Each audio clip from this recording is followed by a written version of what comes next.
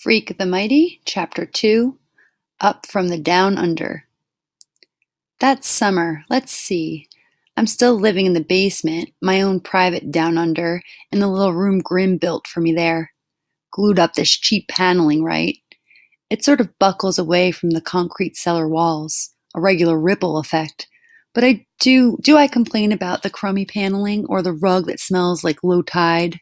I do not, because I like it down under. Got the place all to myself, and no fear of Gram sticking her head in the door and saying, "Maxwell, dear, what are you doing?" Not that I ever do much of anything. Grim has it fixed in his head I'm at a dangerous age, and they need to keep me under observation. Like I might make bombs or start a fire, or whack out the local pets with my trusty slingshot, or whatever. Except I never had a slingshot. It was Grim who had one when he was my age. The proof is right there in the family photo album. You can see this blurry little miniature Grim with no front teeth grinning at the camera and yanking back on this prehistoric slingshot. Good for whacking mastodons, probably. Just proper targets, Grim says, closing up the photo album. End of discussion. Like, oops, better hide the evidence. Don't want to give the dangerous boy any ideas. Not that I have any ideas. My brain is vacant, okay? I'm just this critter hiding out in the basement, drooling in my comic books or whatever. All right, I never actually drool, but you get the picture. Anyhow, this is the first day of July, already counting down for the 4th and wondering where can I get an M80, which is supposed to have the explosive power of a quarter stick of dynamite or something, and when it goes off, your heart thuds to a stop for a microsecond. Wham! Which is probably what Grim is afraid of. Eek, eek, Maxwell, armed with dynamite. So finally I get bored in the down under and I'm hanging out in this so-called backyard, your basic chunk of chain link heaven. Grim keeps this crummy little mower in the shed. But what's the point of mowing dirt, right? Okay, I'm out there messing around, and that's when I see the moving van. Not your mainstream nationwide brand name mover, either. Just some cheapo local outfit.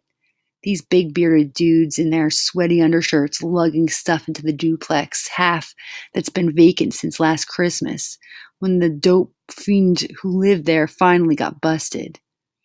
At first, I'm thinking the dope fiend is back. He's out of jail or whatever, and he's moving his stuff back in. Then I see the fair Gwen. Not that I knew her name. That was a little while later. At first, she's a glimpse.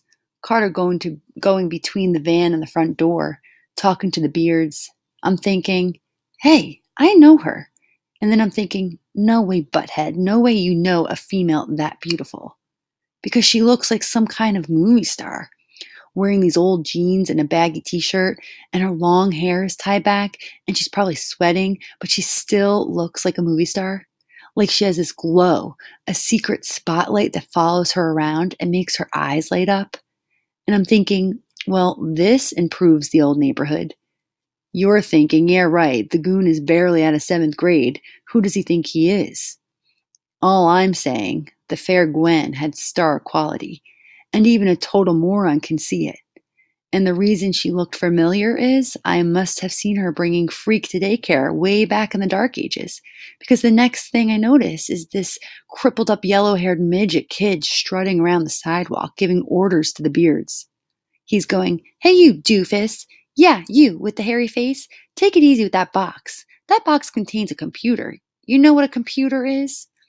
I can't believe it. By then, I'm sneaking along the street to see what's going on. And there's this weird-looking little dude. He's got a normal-sized head, but the rest of him is shorter than a yardstick and kind of twisted in a way that means he can't stand up straight and makes his chest puff out. And he's waving his crutches around and yelling up at the movers.